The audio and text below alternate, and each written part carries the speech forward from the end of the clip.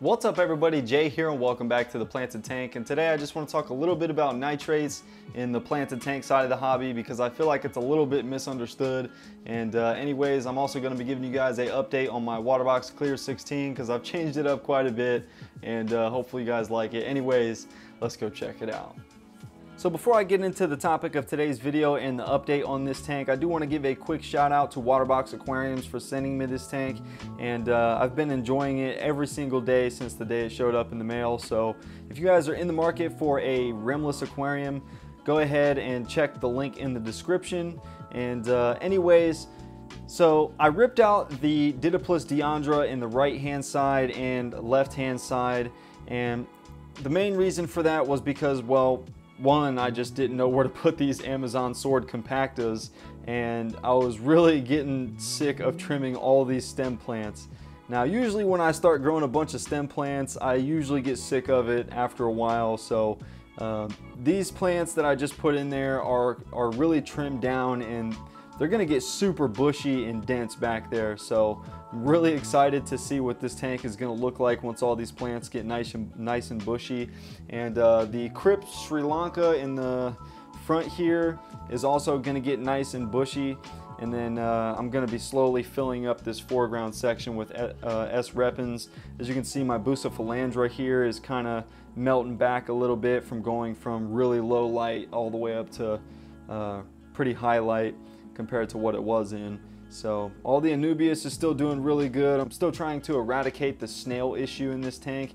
There's still a few in there, but I really got to keep my tabs on them because if I don't, they're just gonna eat a bunch of holes in my plants. So I might have to go out and get some kind of loach or something to deal with those guys. So that's about all I got for the update on this tank. The Java Fern Needleleaf is doing really good. I did decide to keep the Pennywort and the Ludwigia Natans Super Red just because I need some fast growers in there to help keep the algae at bay, which I don't have any algae right now, but you never know, it can pop up at any time if you don't keep track of your water parameters, which leads me to the topic of today's video. Now, a lot of times I'll get a comment in the comment section, somebody will have a question saying, hey, my plants aren't growing very well, and then usually my first question is, what's your water parameters? Have you tested recently? And every single time, it never fails, they always say that they have 0, 0, and 0. So 0 ammonia, 0 nitrite, and 0 nitrate. Now, the ammonia and nitrite should probably be at 0 at all times, unless you had just set your tank up or something. But your nitrates, a lot of people in other sides of the aquarium hobby will say to keep your nitrates at 0. Now in the planted tank side of the hobby, that's a really bad thing because that basically starves your plants of nutrients. So if you don't have some form of nitrates in your tank, your plants are suffering and don't have anything to feed off of.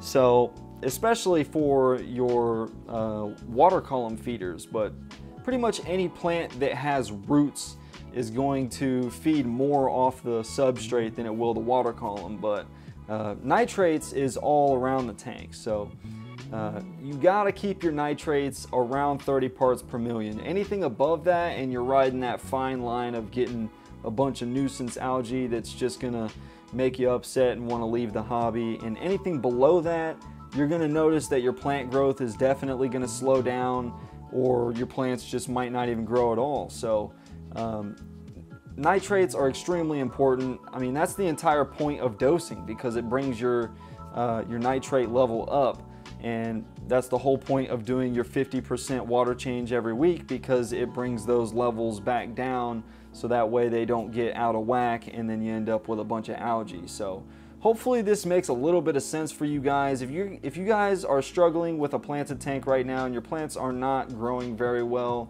if your nitrates are at 0 when you test, wait a little while before you do a water change, or start dosing a all-in-one liquid fertilizer. That will help tremendously, especially if you're not using aqua soil.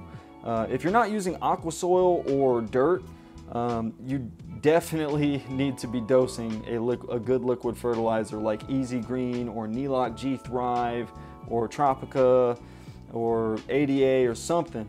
Your plant's gotta have some kind of nutrients on a daily basis, and you can find a good balance of not dosing at all and just relying on like fish food and stuff, and then eventually you might get a some sort of deficiency or something, and then you'll have to start dosing. But aqua soil itself lasts a good while, and same with dirt.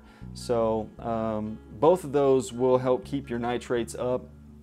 Aqua soil won't last as long as dirt when it comes to keeping your nitrate level up, because it's not just completely soaked in nutrients like dirt is. But they're both great. They both have worked for me, except dirt. I haven't used dirt a whole lot. I've used it a few times and it does work, but I seem to have a lot more success with aqua soil.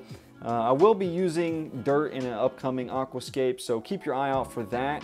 And that's pretty much all I got for today's video. So hopefully you guys learned something, and hopefully this helps you guys out in your planted tank journeys. And anyways, if you guys are new to my channel, hit the subscribe button and the notification bell. That way you never miss an upload. And if you like this video, hit the like button. And as always, keep it planted.